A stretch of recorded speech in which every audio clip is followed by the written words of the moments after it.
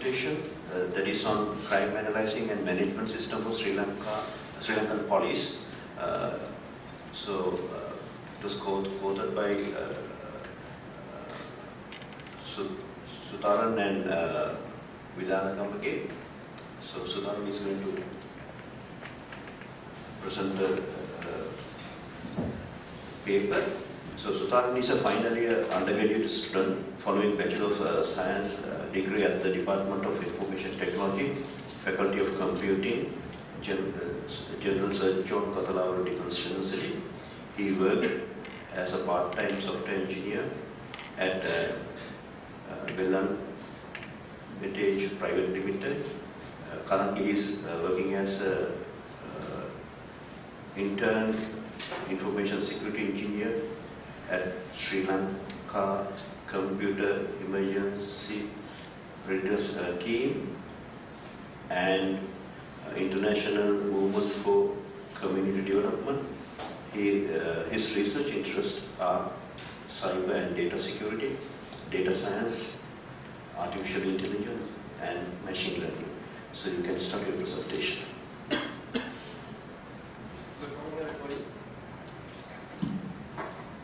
I am Sutharsan from this university. Today my research topic is crime analysis and management for Sri Lankan police, and my supervisor is Sri Widanagama from the same university. Let's start our discussion presentation with a video.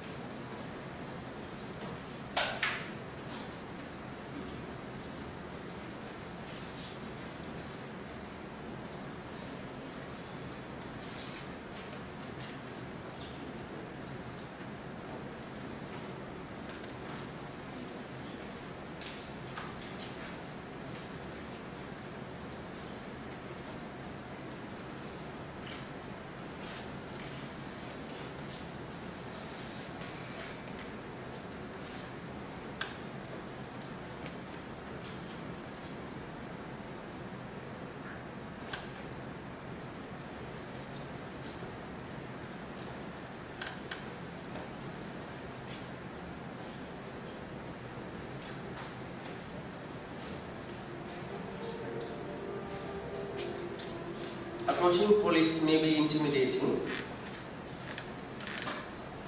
Can you please increase the sound?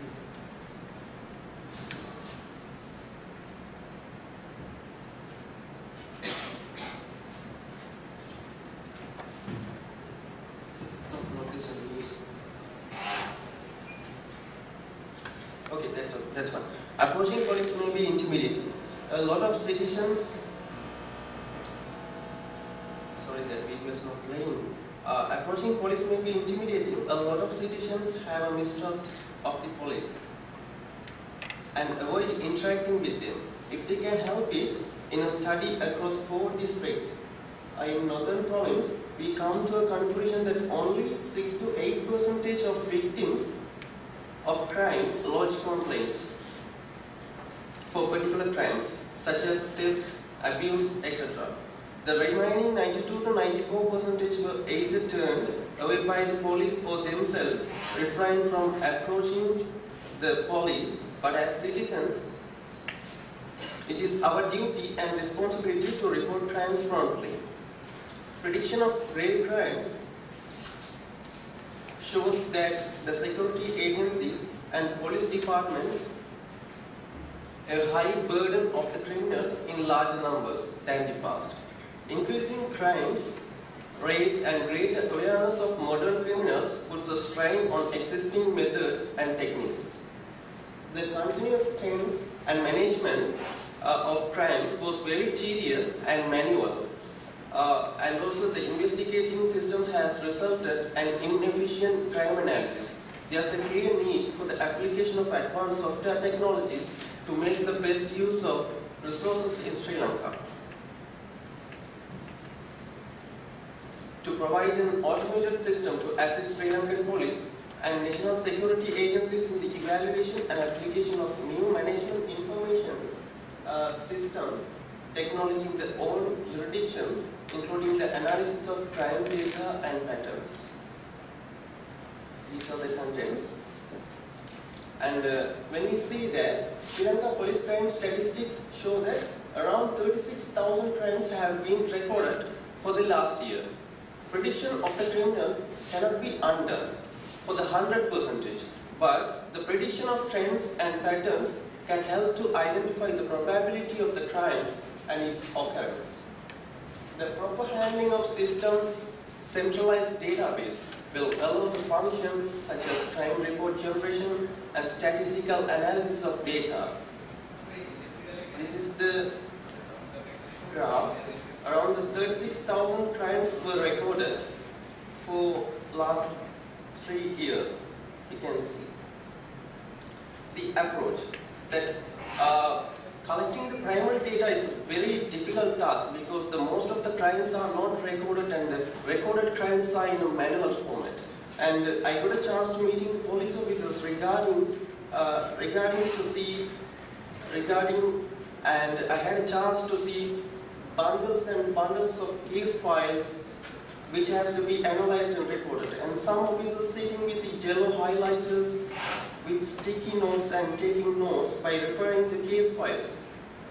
They write something on the sticky notes and put it on the board, and it says the last robbery was held in this particular place, and like those methods they are using for analysis of the crimes.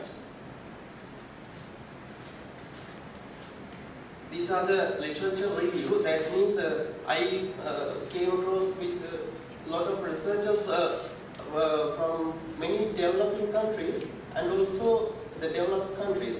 I classified into 4 main systems: computerized crime systems for dealing with the crimes, compliance management system and crime reporting system, existing crime investigation and analysis techniques, crime investigation system using biometric approach.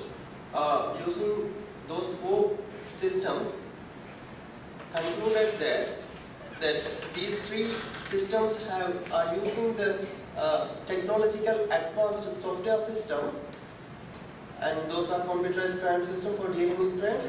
There you can see investigation system using biometric approach and crime investigation and analysis techniques. The key points identified is that techniques can help to solve the vast amount of crime data and to make an effective administrative decisions during the identification of the primary survey, strength and weakness, and critically analyze the proposed system, the existing systems proposed by other researchers worldwide, especially the developing countries such as India. This is the methodology used for my research: data collection, classification, pattern identification, prediction and visualization. In the data collection part,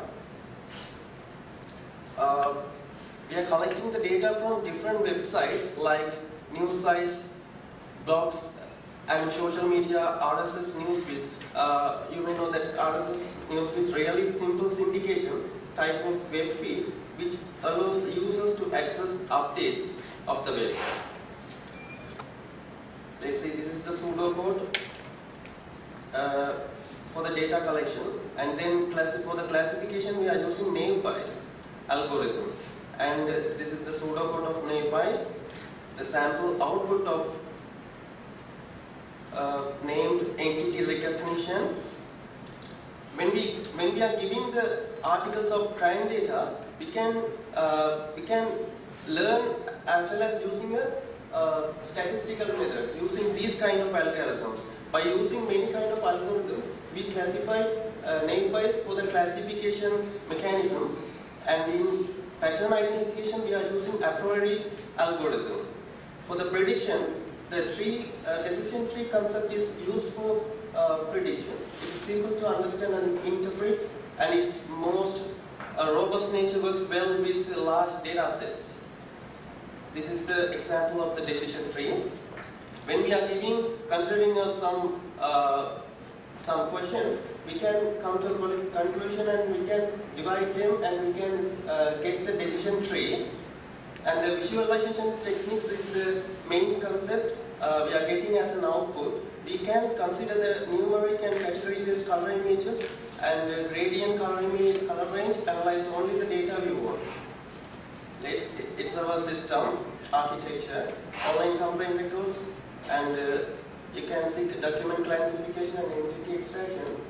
Finally, our system. Let's conclude our presentation. Our software predicts crime-prone regions in Sri Lanka on a particular day. It will be more accurate if we consider a particular district or region. Also, another problem is that we are not predicting the time which the crime is happening. Since the time is an important factor in crime, we have to predict not only the crime-prone regions but also the proper time. Acknowledge. I would like to thank lecturers and staffs of our Faculty of Computing, General Surgeon Kuntarawala, and support which leads to the development of this research. Many thanks to parents, friends, and police officers who participated with me with discussions, countless discussions, feedbacks, helping to improve my work. Thank you. Thank you very much, Sutharsan. Maybe we can take a couple of questions from the audience. So you have you discussed the recording and collecting information from the web. So assisting interesting presentation. You mentioned that you use web crawling and other techniques to source possible information from web, but I think this, can you elaborate like how you select where to get this information? That means in the website, using the web crawling methods, we are going to analyze the articles. That technique is understood, but where to crawl to? Because I mean, that means we are going to feed the particular website. That means that mostly the news sites, and we are the thing is we are going to analyze the sites and we are going to feed those data. Automating. Yeah, it's automating. important to have a system where either you identify using some historical data or something. Otherwise, you might not get the expected feedback that you're looking at. That's why concerning. But the thing is, we are going to feed the manual data as an automated one. That means we are going to get the online complaints also. So we can get those data, and also using the social media articles and also the RSS news feeds and also the particular channel sites and the news sites. We are going to gather those articles and we are going to use those algorithms to classify the. Right, I get point. Just a suggestion. I think it's better if you could look at literature and try to find out. Of course, it might be country specific. So when it comes to crime, so maybe I don't know if there's enough literature in Sri Lanka. But then, if you look at what's been done in this area in other countries where they have done similar things and try to project that to Sri Lanka, that will be probably a way ahead, I would say, to improve on. Thank you. I mainly took that England system, that is the first mathematical system they proposed. I can elaborate that.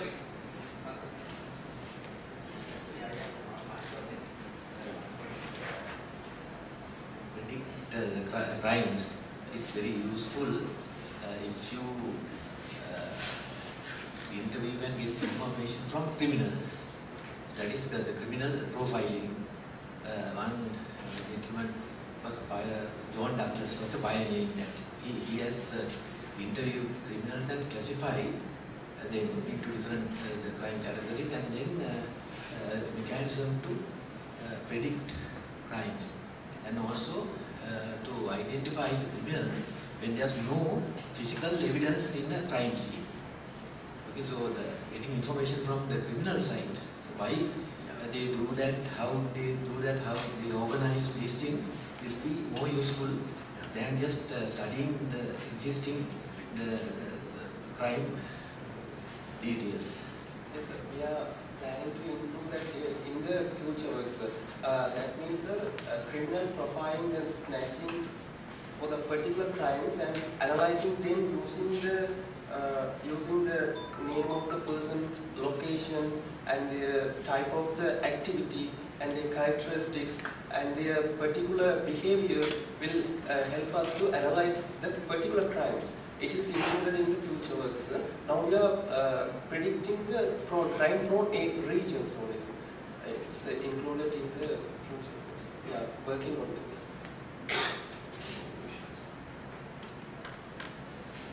Okay. Thank you very much, Sutharsan.